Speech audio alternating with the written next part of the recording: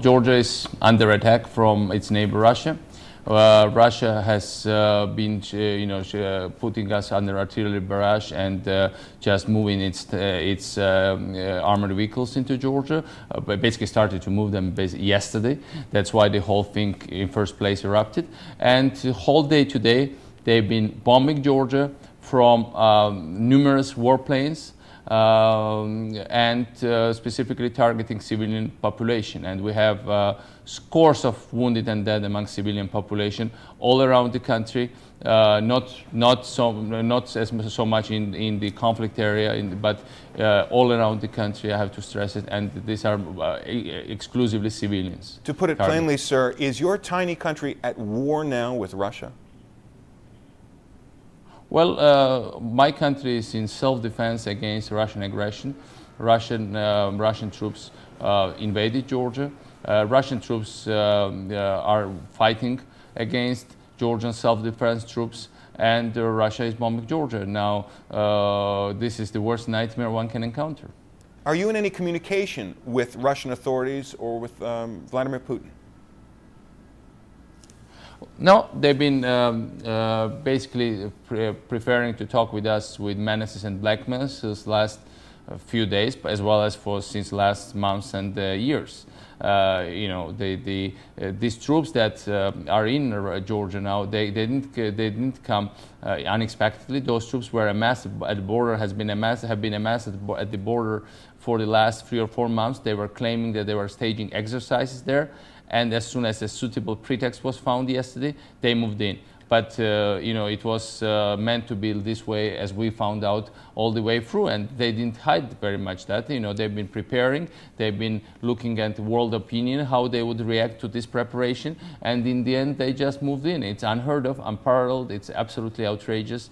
I think since Russia invaded Afghanistan Soviet Union invaded Afghanistan in '79, or Soviet Union invaded Czechoslovakia in '68 with its tanks, or Hungary in '56, nothing like that has happened in post-Cold War world, and that's certainly very, very troubling. Your government has had very close relations. Forgive me. Your government has had very close relations with NATO. Are you in contact with NATO authorities? Are you making any appeal to outside nations to intervene? I spoke yesterday with Secretary General of NATO before Russians got involved, because we were already felt that heat was going up. Separatists that operate in Georgia that are not independence fighters, they claim to be part of Russia. This is a small enclave where population is less than 30,000 people in the middle of Georgia. And it's directly run by the Russian government since 1992. So this whole situation was abnormal. A small, tiny part of the country claiming to be part of another state. But the point was that when temperature went up, I phoned Secretary General of NATO to express my concern and ask for his mediation. Now, unfortunately, the whole thing has erupted before he had time to react. I spoke with him today again, but it's not only about NATO. Certain Russians have been irritated by our contacts with NATO, but President Putin in the past, and now Prime Minister Putin has many times told me that it's totally unacceptable for him, not only my close relations with the United States and the West in general, but the political system that Georgia has opted for: democracy, freedom, and that's, I think, the major irritant in this part of what Russia regards as its exclusive backyard. What should the West and the United States do now? Wake up. Wake up. This is what is happening now. It's not about Georgia. It's about the basic values the West has. The basic values the U.S. has always preached us. We are a small country, but we are attacked because we wanted to be free. We are attacked because we wanted to build genuine democracy. We are attacked because we built a non-corrupt, free enterprise society that is prospering and thriving.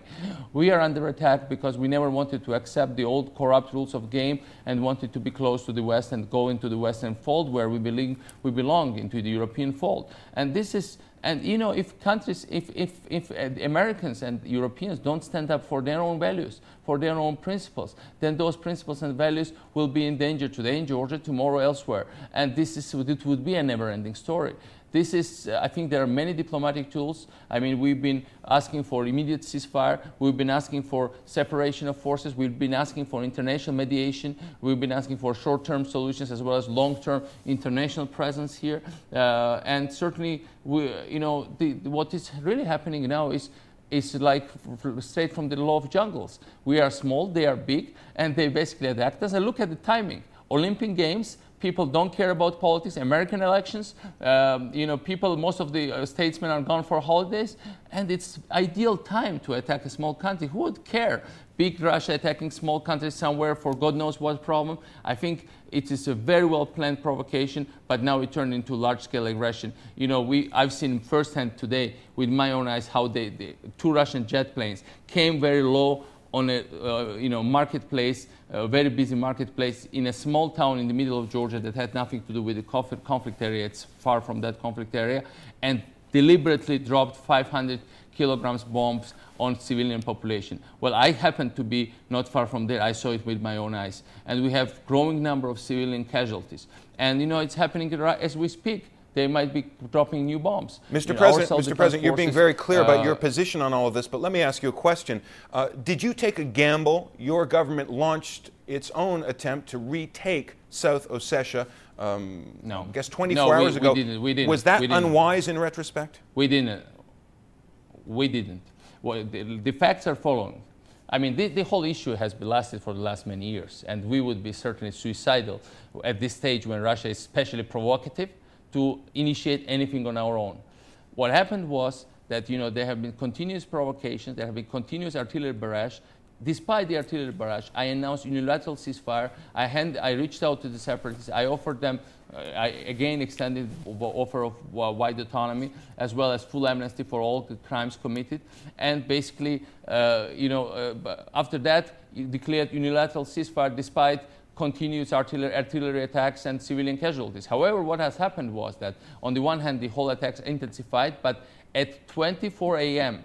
last night, Russian APCs started to cross into Georgian territory. And there we had to act. There we had to fire back the artillery. There we had to take measures, because it was a clear-cut case of intervention.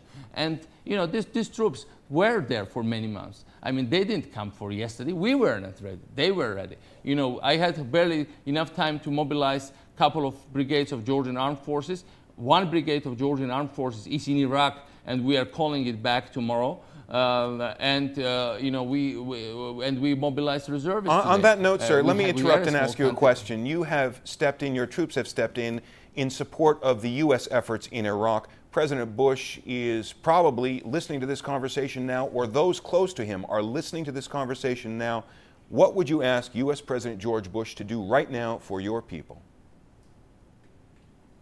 Well, I think, look, we are in the same situation as Finland was in 1939 when Stalin's brutal dictatorship attacked it, and because it wanted piece of Finnish territory.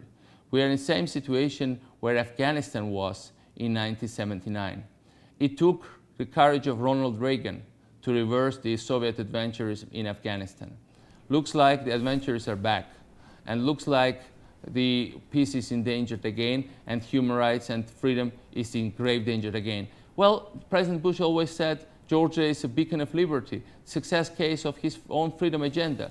Well, we didn't do it for him. We did it for our people. We believe in democracy. We believe in freedom. But I always taught, I went to universities in America, and they taught me that America always stands up for its freedoms. America always helps freedom-loving countries. That is the moment of truth for everybody. I think for President Bush, for the United States, for the rest of the Western world, and for all of us. If we are willing to stand up for our own ideals, if we are willing to fight for freedom, if we are willing to protect people who deserve to be protected, and give chance to everybody, notwithstanding of their ethnic origin, of their political beliefs, but people who believe in democracy and freedom. And that's really the crucial moment of history, I think, for Europe, and high time to wake up for everybody.